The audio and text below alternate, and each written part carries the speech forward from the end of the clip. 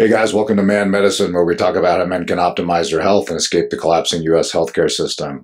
Today we're going to talk about one of my favorite drugs, Cialis, or tadalafil, and we're going to talk about it strictly within the context of its effects on blood pressure. So why are we going to do this? Well, invariably, when I go on the TRT forums and kind of troll around a little bit, I will see a post on hypertension. Some guy will say, hey, I went to my doctor. My blood pressure was 150 over 90. He wants to put me on X, Y, or Z medication. And invariably, in the comment section, there's going to be a litany of posts in there. They're like, nah, bro, you don't do that. You just need to, one of two things. Bro, you need to go donate blood, which, let me tell you, is a terrible way to manage chronic hypertension. Okay. Or no, just get on Cialis 5 milligrams a day. It'll fix you right up.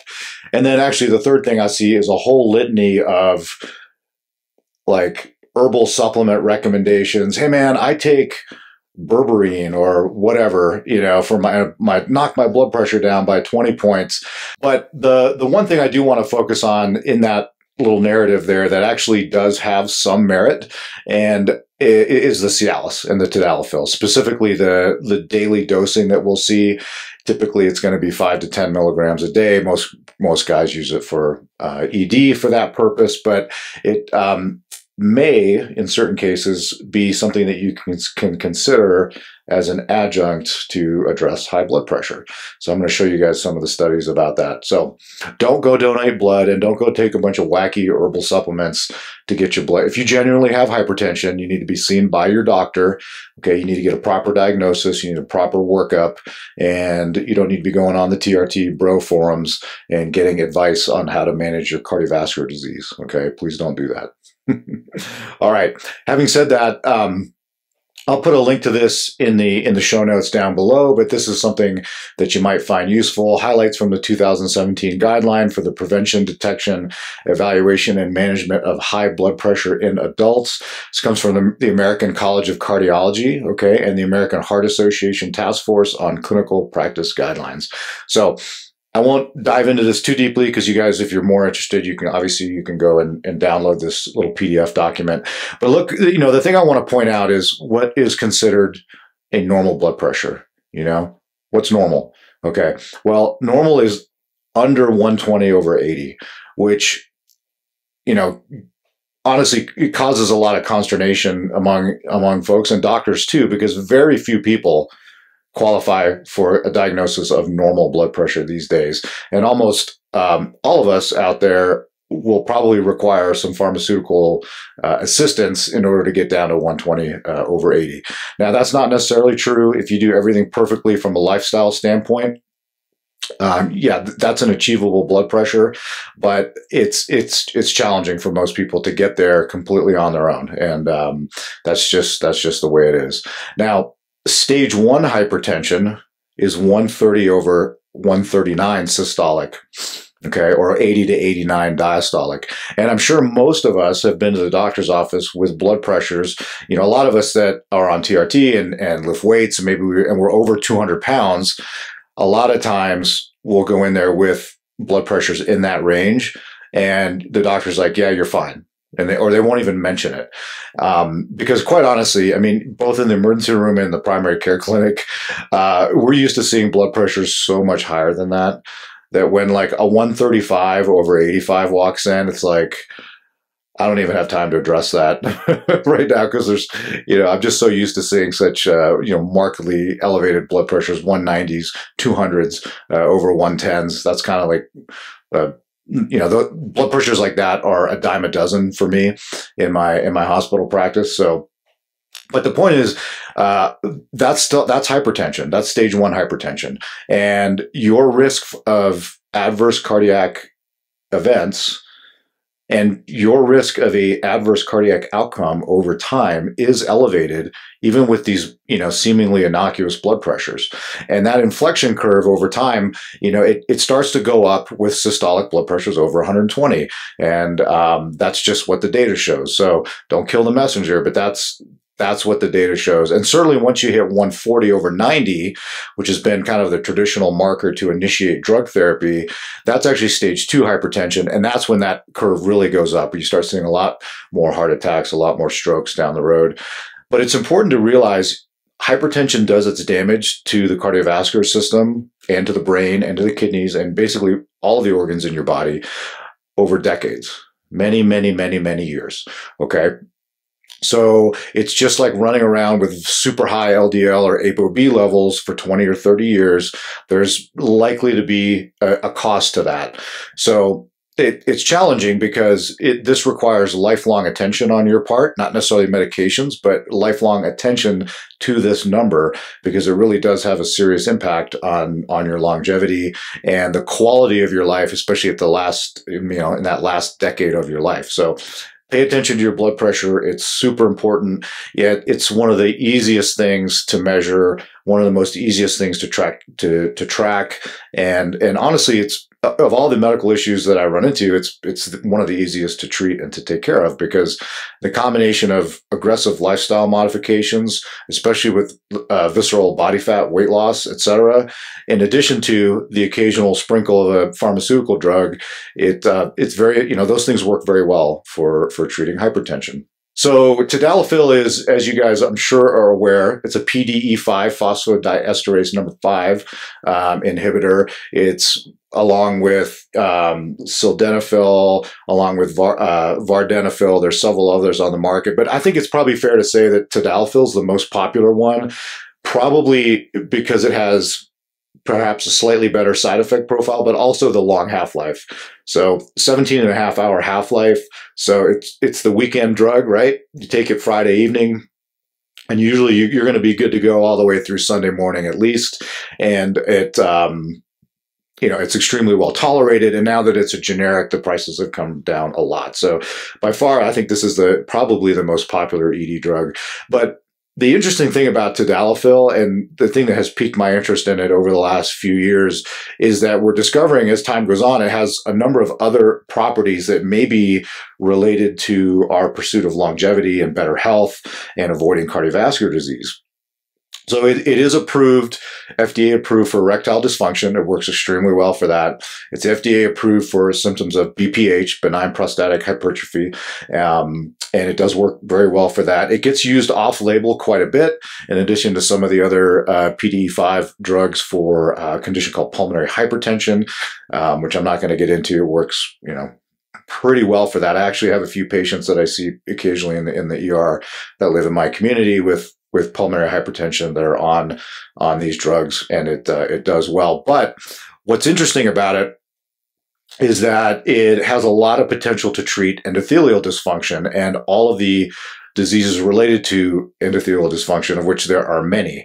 So we're seeing, with its ability to increase nitric oxide, that not only are we able to help sometimes people with chronic angina, myocardial ischemia, heart failure, peripheral arterial disease, Raynaud's, where the blood vessels will clamp down in your fingers. You may know somebody that gets that, where their fingers turn white and then they turn blue and then they turn red, and it's an autoimmune phenomenon associated with a lot of other bad autoimmune conditions. So it has potential to treat all of those. And, I think time will tell just how useful it is for some of these other conditions. But this ability to increase nitric oxide, to vasodilate and cause smooth muscle relaxation, in addition to potentially some effects involving the androgen receptor in terms of effects of modulating insulin resistance, perhaps through some anti-inflammatory pathways. All of this stuff is in the process of being worked out, and I think has a lot of potential. So tadalafil at a low dose, and I'm talking, usually the 5 milligram daily dose. Sometimes there are guys that do 2.5 as part of their quote anti-aging protocol that swear by this.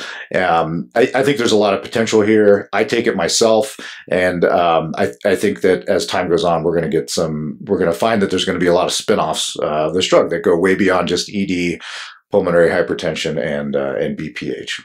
Okay, I'm going to take one little minor diversion here too to rant at you guys a tiny little bit. It's occasionally it's a challenge for me to get guys to care about cardiovascular disease. It's difficult for especially young guys to think, 30 years in the future. And when I tell them, listen, man, I don't want you to have a heart attack. I don't want you to have heart failure, chronic kidney disease. I don't want you to have a stroke in 30 years. And they're like, yeah. But when I tell them, hey, listen, if you want to be able to still get an erection in 5 years or in 10 years, then really like you need to start paying attention to not just your blood pressure, but your blood sugars. You need to pay attention to your lipids, and you really need to kind of, clean up your lifestyle. And as soon as I start mentioning erections, they're like, all of a sudden they're starting to pay attention. Okay. So, they talk about ED as the canary in the coal mine, meaning that many times erectile dysfunction is an early sign or a harbinger of a more serious underlying process. And specifically, it's the development of cardiovascular disease in the form of atherosclerosis, et cetera. So this is a diagram that I like to include. I include this in a lot of when I give lectures on atherosclerosis, because I think I think it really represents what I'm trying to explain to you guys quite well. So what we see at the top here, these are cross sections of various arteries in your body that have clinical relevance, especially to me as an emergency room physician. So, and it shows their rough diameter. So the femoral artery, which is down here in your groin, okay, it's 6 to 8 millimeters across. It's, unless you're super chubby, you can feel down there when a trauma patient comes in and I need to find a pulse really quick. I feel for the carotid, or sometimes I'll feel for the femoral artery. When I'm putting in a femoral line, I will put my fingers and feel the pulse of the femoral artery. And usually if you're relatively thin, and even if you're not, I mean, I can usually, it's a big artery, right? 6 to 8 millimeters across. I can usually feel that pulse unless your blood pressure is tanked, and then, that's a problem. So the other one is the internal carotid artery. Okay. You can develop atherosclerotic plaque there. It's one of the major reasons people have strokes, especially big, like they call them hemiplegic strokes, is from atherosclerotic plaque buildup that sometimes embolizes within the carotid artery. But that's pretty big too, like 5 to 7 millimeters across. Like that's why it's easy to feel that pulse. It's not just because it's close to the surface of the skin, which it is, but it's because of the diameter of that artery. Okay. And that's why, like with the femoral artery, if you guys remember, that scene from Black Hawk Down where that young guy, the ranger, bleeds out and bleeds to death. That's from a laceration of the femoral artery. And trust me, I've taken care of those firsthand. And yeah, it's a freaking bloodbath, and it's a hard artery to get a handle on, because you can lose a lot of blood in a very short period of time from those big arteries, same in your neck. A coronary artery is a bit smaller, 3 to 4 millimeters, but the one that you guys seem to care about the most is the penile artery, and you can apply this to the pudendal artery as well. Both of these are critically important, obviously, for you in terms of achieving and maintaining an erection. The reason I'm showing you the diameters here is because typically when plaque in your arteries builds up, when atherosclerosis builds up, it will be obviously at a low level for decades usually. And I've talked about this in other talks, but atherosclerosis begins often in childhood. And many of you are not aware of that. So your 10-year-old son likely has the very first signs of atherosclerosis if someone were to look inside his arteries. So it begins in childhood, but typically it has to reach a point where 50% of the lumen is now compromised by this cholesterol plaque, this atherosclerotic plaque, before it becomes a symptomatic issue. So, in the femoral artery, you start getting more than 50% blockage. Maybe when you exert yourself, when you try to run or hike, or, walk for really long periods of time, now you've got, a limitation to the blood flow and a limitation in the ability of your blood to deliver oxygen to those working muscles. And now you start getting pain in your glutes and your quads, maybe down in your calves, depending on where the stenosis is. Okay. If you start getting serious stenosis in your carotid arteries, obviously that can present as a stroke. Coronary arteries, If you start having more than 50% plaque buildup, especially as you get higher, depending on how hard you decide to exert yourself, that's when you get angina, right? Chest pain. That's the guy that, like, he's walking up the stairs and he has to stop because he gets chest pain. And once he stops, and then the myocardial oxygen demand starts going down. And then, that 50%, 70% stenosis, whatever it is no longer flow limiting or rate limiting, and the pain goes away. Well, the same thing happens in the penile artery, right? You get a 50% blockage in your penile artery, you're gonna have a problem. How long do you think it takes to get a 50% blockage in your femoral artery versus getting a 50% blockage in your penile artery? Obviously, with the larger diameter of the femoral artery, it could take your entire lifetime to get a 50% stenosis of the femoral artery. Same with your internal carotid artery. In fact, you may die with a 45% stenosis and never know it. But the penile artery, it's only, it's 1 millimeter, maybe 2 millimeters if you're lucky, right? So it doesn't take very much atherosclerotic plaque to compromise blood flow to the penile artery. And you can see that. You can see that in guys in their late 20s and early 30s who don't take care of themselves, who've had lifelong high blood pressure, lifelong inflammatory markers that are through the roof, lifelong elevated blood sugars, and lifelong, lipid abnormalities as well. So it doesn't take very long. And that's why even if you're in your 20s, it's not okay to be running around with blood pressures of 140/90, et cetera. Like, you need to get that addressed because of this reason exactly. So enough. I'm going to get off my soapbox about that, but treating and monitoring and treating your blood pressure, this is something that every man needs to do. Even if you're not on medication, you need to keep tabs on this, because it really does have important implications down the road for you. You might not think so when you're 22 years old and chasing tail on your college campus, but trust me, this kind of thing will catch up with you if you don't look after it. All right, enough on that. So let's talk about tadalafil and some of the data out there in terms of blood pressure. Is this a viable medication to use as an antihypertensive, like they say on the forums? All right. So this is from the European Heart Journal Supplement, 2002, overview of the cardiovascular effects of tadalafil. It's a great paper. It goes through a bunch of different studies on it, and I think I found it very useful. So we're going to look at a few different scenarios here. So the initial studies were with healthy men, okay, who did not have high blood pressure. I should probably put healthy in air quotes, because sometimes the people that they slip into these studies are not as healthy as you. Well, they're not healthy in the way that you and I would define healthy. But regardless, the groups that they got for these initial studies I'm going to show you they didn't have high blood pressure. So normal guys, typically between age 40 and like 55. Okay, so we're going to look at studies where they give them a single dose, and then we're going to look at studies where they're on it a little bit longer and chronically to see if there's any sort of blood pressure effect.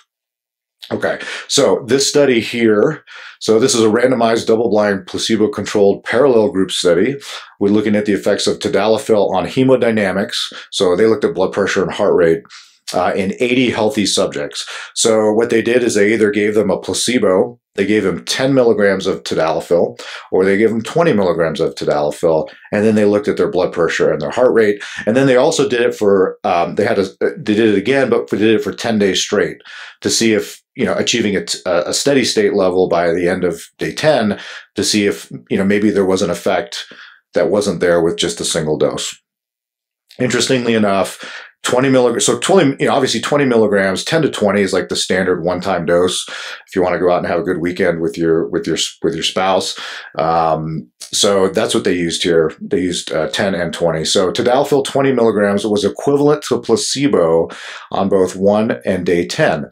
The mean difference in standing systolic blood pressure between tadalafil 20 milligrams and placebo, ready for this? It dropped systolic blood pressure 0.2 milligrams of mercury on day 1, and 0.9, we'll just call it 1. It dropped it by 1 point on day 10. Okay, not a great effect. Now, that was systolic. The mean decrease in diastolic blood pressure compared with placebo was minus 4.6 millimeters of mercury. So you get a little bit more diastolic drop and virtually no drop in the systolic blood pressure. It says these results indicate that tadalafil has no clinically relevant effects on hemodynamic measurements in healthy subjects. Okay, here's the chart which kind of lays that out here. So we have blood pressure on the y-axis, time in hours. So this is just for this is for single dose, obviously. So we have placebo, and then we have the 10 and the 20 milligram group. So placebo is the closed circle here, and as you can see with systolic blood pressure, whether you got placebo, 10 or 20 of tadalafil didn't make a whole heck of a lot of difference. You got a little bit of a drop, obviously, in the tadalafil group, but not enough to be clinically significant. And then the diastolic, you get a little more bang for your buck with your diastolic blood pressure, but again, not very much. And in fact, the only one that reached statistical significance was the 20 milligram dose. So 10 milligrams and placebo were basically the same. So did not really seem to help. Okay. Well, the question is, well, maybe 10 days isn't long enough. Maybe we need to take this out even longer. And that's what they did here with this paper, Cardiovascular Effects of Tadalafil. This is a 2003 paper. So they looked at a group of healthy men, average age was 50.8, and they gave them 20 milligrams every single day for 26 weeks, which really nobody does that. It's typically, again, it's the 5 milligram dose is the daily dose. That's what's approved for ED. So this is a whopping, this is the one-time dose given every single day for 26 weeks. So there's a few take-homes from this study. One is that they tolerated that dose just fine. There didn't really seem to be a huge dropout rate, no major side effects. So I don't recommend 20 milligrams a day, but obviously in this study, that's what they did for 26 weeks, which is, a pretty lengthy period of time. And these guys seem to do okay with that. All right, here's what's interesting. The mean change in systolic blood pressure was similar for tadalafil, 0.49, it dropped, okay, versus placebo. It actually dropped more in the placebo, 1.35 millimeters of mercury. So technically placebo worked better than tadalafil in this particular study. In addition, the mean change in sitting diastolic blood pressure after 26 weeks, again, of 20 milligrams a day, 2.79, we'll just say 2.8 millimeters of mercury drop, was similar to the mean change with placebo, which was 0.63. So I'll sum it up here. They say these results suggest that daily administration of tadalafil 20 milligrams for 26 weeks does not result in a statistically significant change in sitting blood pressure or diastolic blood pressure when compared with placebo in older, healthy male subjects with mild ED. Very interesting. Okay. But still, this doesn't close the door on this drug, okay, for blood pressure, okay, because in both of these studies, they used healthy people, right? People that did not have pre-existing hypertension. Well, what's going to happen if we take a bunch of guys who have poorly controlled or uncontrolled hypertension? What if we take guys that have coronary artery disease? What if we take guys who are already on one or more blood pressure drugs but are still not at goal? Do we see an effect there? Yeah, actually, things are starting to look a little bit better. So this is from the British Journal of Clinical Pharmacology. And again, this is a single dose study. Influence of a single dose of 20 milligrams of tadalafil, a phosphodiesterase 5 inhibitor, on ambulatory blood pressures in subjects with hypertension. Okay. In the interest of time, I'll cut to the chase on this. So there actually was a notable effect here in this group of men. So in men who weren't on any medication but just had uncontrolled hypertension, so they were above 140/90, they got a almost 5-point drop in systolic, so it was 4.8 millimeters of mercury, and a 2.9, we'll just say 3 millimeter drop in their diastolic blood pressure with a single dose of 20 milligrams of tadalafil. If they had uncontrolled blood pressure and they were being treated with one or more different medications, and by the way, they didn't segregate them out by the type of medication, it was just treated, not treated. So some of these guys were on ACE inhibitors, some of them were on diuretics. It didn't really seem to matter. they got an even bigger drop in their blood pressure. So 7.5 millimeters of mercury systolic and 4.3 millimeters diastolic. So there was an effect there, at least with this single dose. And there's a number of potential reasons for this that I want to talk with you guys about a little bit. But this is interesting. Now, there's another study in here that they talk about men with stable coronary artery disease. Now, they tended to have higher blood pressure than the control group, of course, because typically that's one of the reasons you get coronary artery disease is you tend to have higher blood pressures. They got a really reasonable drop in their blood pressure as well, and these guys were already on blood pressure meds as well. 10 milligrams of tadalafil reduced standing systolic blood pressure from 134 to 127. So it's a drop of 7 millimeters of mercury in that's their systolic. Diastolic dropped about 4 millimeters of mercury 2 hours after a 10 milligram dose. So even at that 10 milligram dose, there was an effect there.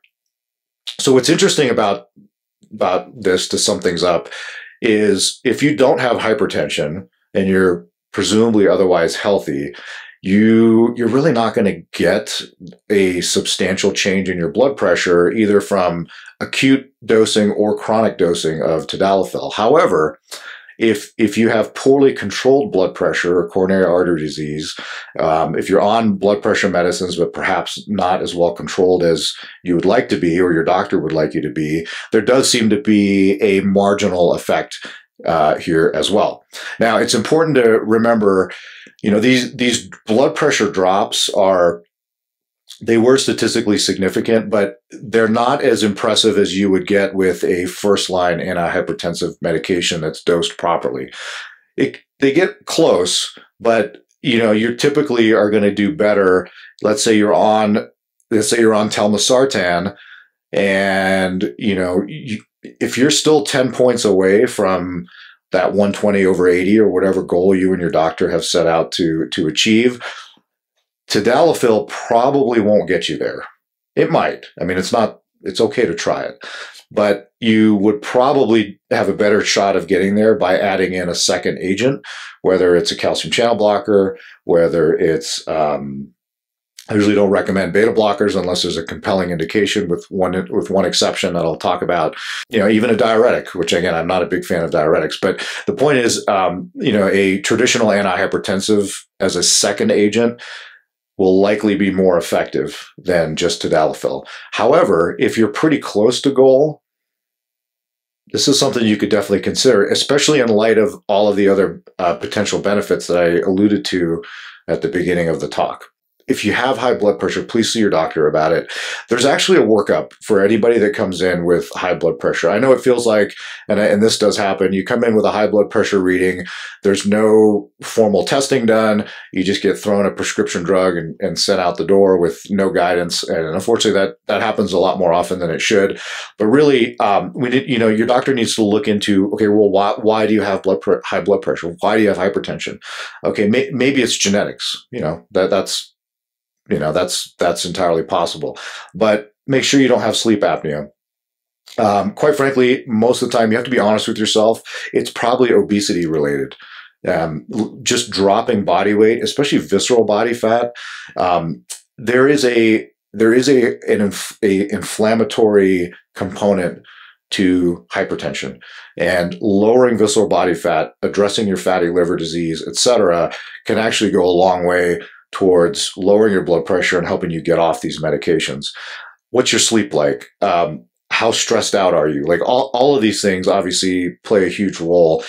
Do you have salt-sensitive hypertension, right? That's a big one. Not everybody does. Sodium is directly related to blood pressure, regardless of what you might hear on the internet. But there are groups of people who are much more sensitive to sodium intake than people who are not. I love salt. I salt everything. It doesn't move my blood pressure at all. Thank God, because I love salt. So, I got lucky. I have a gene that makes me resistant to the blood pressure and hypertensive effects of sodium, which is cool.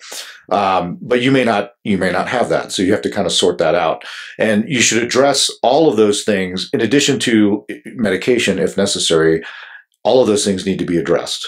And you'd be surprised many times if a guy can lose 30 pounds of visceral body fat, guess what? You don't need to be on 2 or 3 different antihypertensive drugs anymore. Maybe you don't need any. Maybe you just need one at a low dose. And that potentially could be tadalafil, maybe. So anyway, I think it's important to say that. I think you should have a home blood pressure cuff, but please read up on how to use it.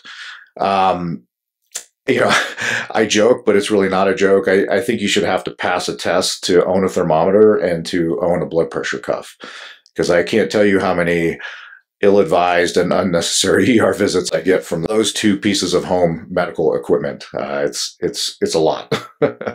Okay, so let me give you my opinion on this. What I do. If I diagnose a man with hypertension, I've done a proper workup, we hit the lifestyle stuff extremely hard. If you need a medication, I don't jump to tadalafil as my first line antihypertensive. It's not in any of the antihypertensive guidelines, which is, I just follow JNC 8, which is Joint National Commission. They have recommendations there. So I will typically, like a lot of doctors, look to an ARB, an angiotensin receptor blocker, maybe an ACE inhibitor. Okay, we all know about telmisartan in the TRT community. That is probably, in my opinion, probably the best one, mainly because of its long half-life, and it's got a few interesting properties in terms of what it does with the PPAR gamma receptor, etc., which you can, if you want to learn more about that, I've got a video in my archives on that. You can read up on that. But the primary benefits from ARBs are generally a class effect. So, obviously these are the effects on blood pressure, on cardiac remodeling, on endothelial function. You can get those from other ARBs. So maybe it's not on your formulary for your healthcare plan. Maybe your doctor wants to give you a different one. It's totally fine. And the same thing with ACE inhibitors. I mean, that's a very close second. Many of those same exact benefits overlap with ACEs and ARBs. So I don't get too wrapped up in the weeds about that. There's obviously huge benefits from both of those drugs. I use ACE inhibitors quite a lot, actually, in the emergency department. You'd be surprised, because we have intravenous formulations there that I will use at times, and people with decompensated heart failure and things like that. So anyway, those are the top, obviously, and I think most physicians go that route as well. Now, beta blockers are not great antihypertensive drugs unless you have a compelling indication. So if you have coronary artery disease, if you have stable congestive heart failure, etc., you probably should be on a beta blocker. The one exception that I will throw in there is nebivolol, which is a 3rd generation beta blocker.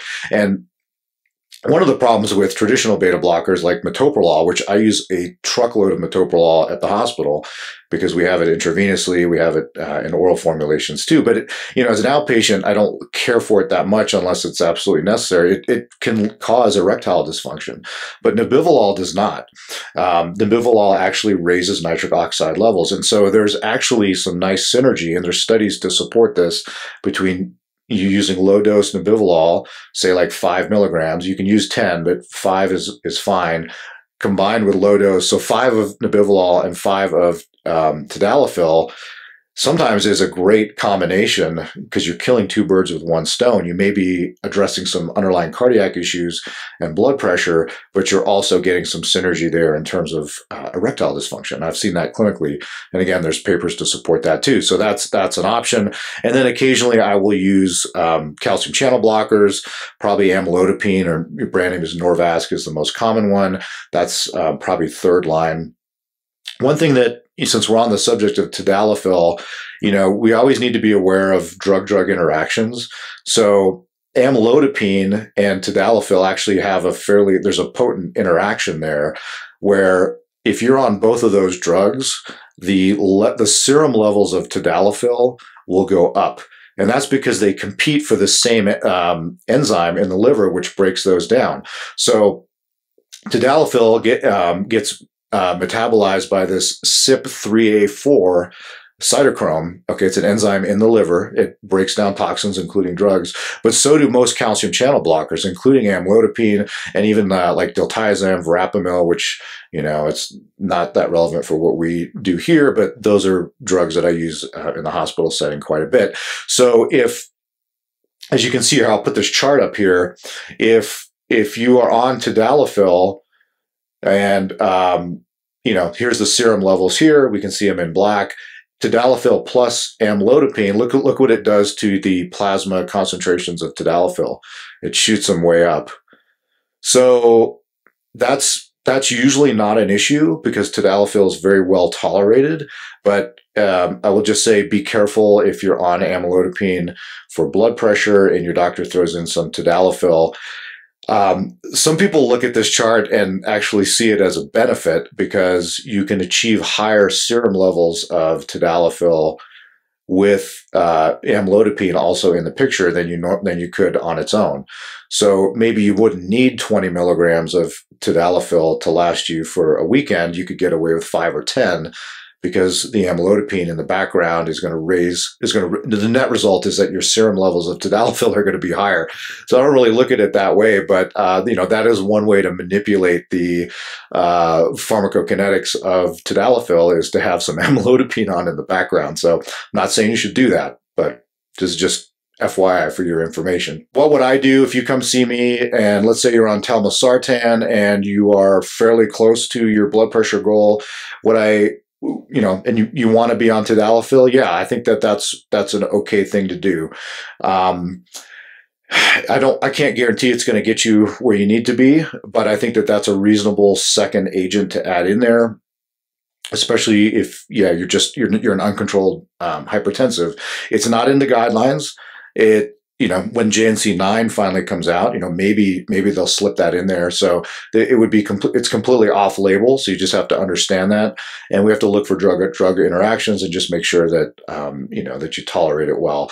But keep in mind, most people with genuine hypertension, especially if there's a genetic component, but also if they're just not willing to drop body weight and do many of the lifestyle things, it's rare for someone to have well-controlled blood pressure on just a single agent. Okay. Most of the time it's going to require combination therapy with 2 and sometimes 3 drugs. Okay. And that's just the way it is. So, it's much safer to use lower doses of multiple drugs than it is to give you a high dose of a single drug. Because as you can imagine, you're going to get, there's potential for side effects based on dose. So it's better to use low dose 2 or 3 drugs than 1 dose at a high dose. So the final thing that I'll leave you with, and this is just speculation on my part, but as I looked at those studies that showed that, men without hypertension didn't really have a huge blood pressure change with tadalafil, but men who had pre-existing hypertension or coronary artery disease did seem to get some benefit there. That suggests to me, obviously, that the men with hypertension and coronary artery disease had some degree of underlying vasoconstriction and endothelial dysfunction. Again, which endothelial dysfunction is part and parcel with hypertension. So if you, as far as you know, are healthy, but you get a fairly substantial drop in your blood pressure every time you take tadalafil, if you get that 5 to 7 millimeter drop in your systolic blood pressure and that, 2 to 5 millimeter drop in your diastolic, I'm curious, maybe that suggests that your endothelial health is not as good as you think it is. And maybe you're not as healthy as you think you are. Because again, in the study with healthy men, there really wasn't much of a change. So again, if you're noticing that drop in blood pressure every time you take tadalafil, I think maybe that should raise a question in your mind that maybe I need to see my doctor. Maybe I need to get some comprehensive blood work and some additional testing and make sure I don't have underlying insulin resistance and cardiovascular disease or some other issue like that. So having said that, I will sign off. That's all I have for you guys today. I know a lot of you guys are on tadalafil or Cialis, and for a variety of different reasons. Please let me know what your experience has been. I always like to hear from you guys. You always have the best questions. I will catch you guys next time. I hope you enjoyed this, and I will see you in the next video. Bye. All Man Medicine video and audio has been created and shared online for informational purposes only. This podcast does not constitute the practice of medicine or professional healthcare services of any kind, including the giving of medical advice. I am not your doctor. No doctor-patient relationship has been established.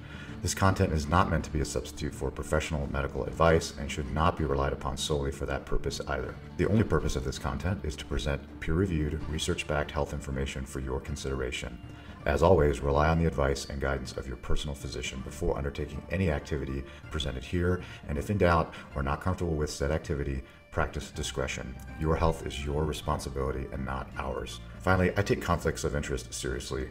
I accept no compensation whatsoever from any private corporations, including pharmaceutical or supplement companies.